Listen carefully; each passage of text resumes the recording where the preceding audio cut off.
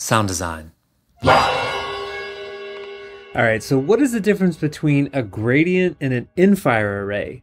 That's what I want to look at in today's video, because recently I did an interview with Raj Mogale from Void Acoustics. He's the inventor of the delta array. And during the interview, he mentioned that the gradient and the delta are very similar. And so I started thinking, okay, well, I wonder how different they really are. So here in Map 3D, I set up a delta array, and here is my gradient array. So exact same boxes, almost the exact same line length. The only difference is that in the delta, the rear facing boxes are pushed back so that the backs of the speakers are lined up. Oh, and I forgot to say that this is what I'd like to look at in the video today. Let's look at the coverage shape, the forward aspect ratio, the shape over frequency, and the frequency response. So coverage shape, let's just do a quick preview. 63 Hertz. Here is the delta, okay? And here is the gradient. Pretty similar. You may have noticed right away that the delta is a little bit wider. So let's see exactly how wide. So let's look at the forward aspect ratio. And I could draw out a line and then try to find the coverage angle here and then calculate the forward aspect ratio. But since we know that the forward aspect ratio is simply a number, a multiplier to show us depth over width, it's pretty easy here to just measure the depth and width since I already have this prediction here. So with this drawing tool, I can actually just put a point in for the depth and a point in for the width. And I already did that for both of these, and I found that for the delta array, the depth was 26 meters and the width was 13 times 2 or 26. So that's pretty helpful. So 26 by 26, so the delta array has a forward aspect ratio of 1. And the gradient then, and that gave me a forward aspect ratio of 1.14. So keep in mind that these are for a 6-element inverted gradient stack and a 6-element delta. Okay, so very specific conditions here. So they are very close to each other, this very small change. And now with this forward aspect ratio number in hand, this allows us to do some quick calculations in the field. So if we were to pretend that this fake audience here, that this was all the back and the audience was actually here in the front, and we say, hey, we have this audience that is 30 meters depth. We know it's going to stop here. How wide can we play with each of these arrays?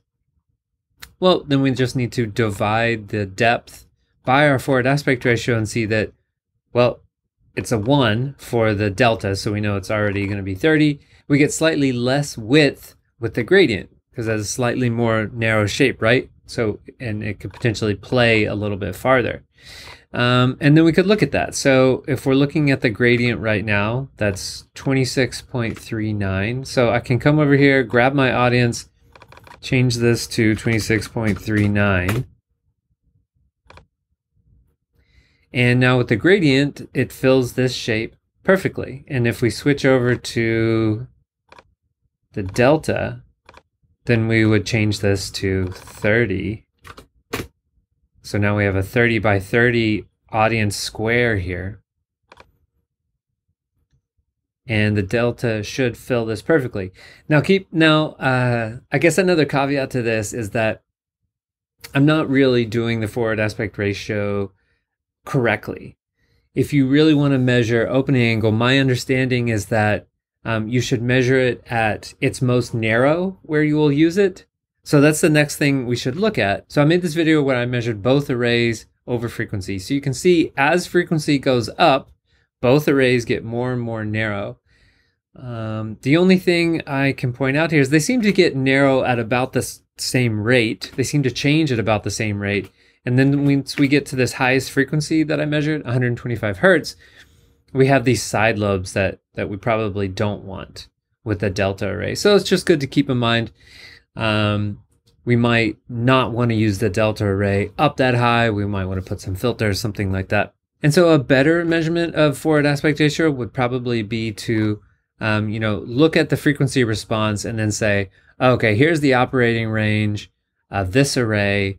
And so we decide that it stops at this frequency, and therefore we need to look at the coverage angle and the forward aspect ratio at that frequency. So just for this video and just comparing these two arrays, I decided to look at the center of their operating range instead of the top end where you would normally want to look.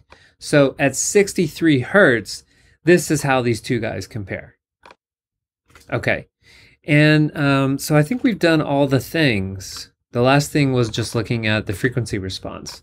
So over here, I have that loaded already. So let's look at amplitude. Let's zoom into the low end. And what we can see here is that in red and brown, we have the delta array front and rear, red and brown. And since we have 80, 90, 100, 10 dB per division, we can see that between red and brown, we have a nice 20 dB front to back ratio with this array. And then in teal and pink, we have the gradient combined front and rear. Teal and pink.